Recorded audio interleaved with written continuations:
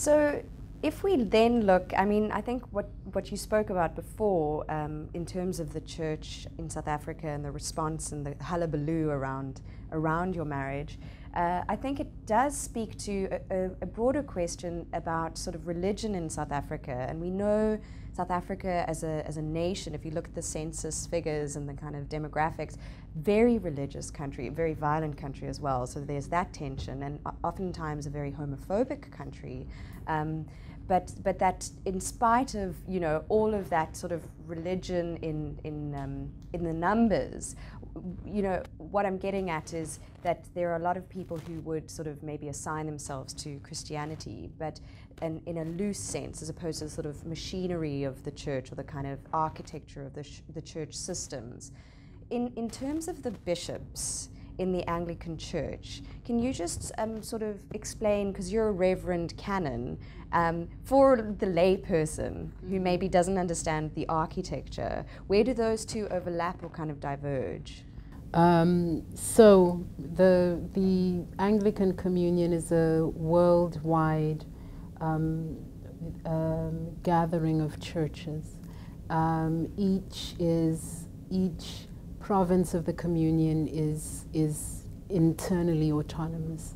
So in South Africa, the Church of the Province of Southern Africa, that has Archbishop Thabo Makgoba as the head of the Anglican Church in Southern Africa, decides within Southern Africa how the church is going to be structured, what the canon, what the laws of the church are within the confines of this province.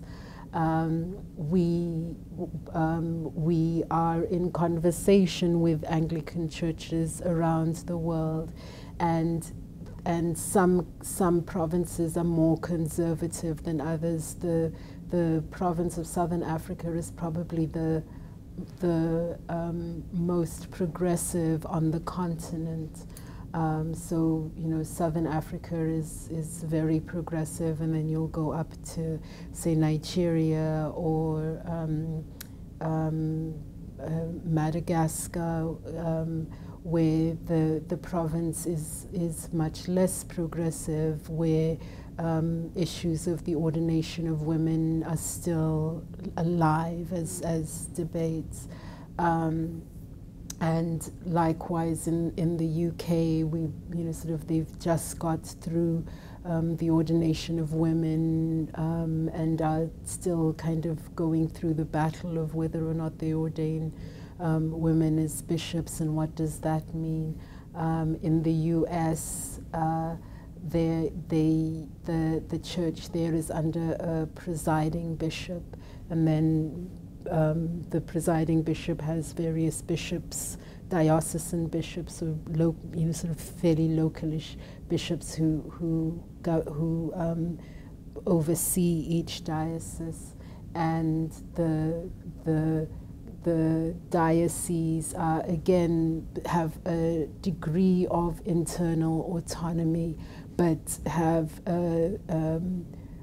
are within a province, and so there's the rule as the province states it, and then within each province a diocese can have sort of some internal flexibility in how it operates to fit with the ethos of a particular diocese.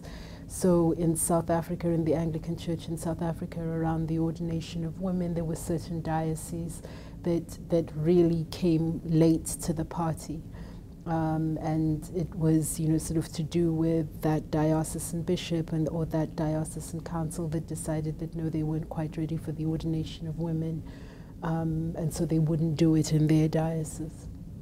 And so in South Africa in particular, there's an archbishop, and then there are diocesan bishops of various dioceses. And then below the bishop are the various archdeacons and deacons and so on.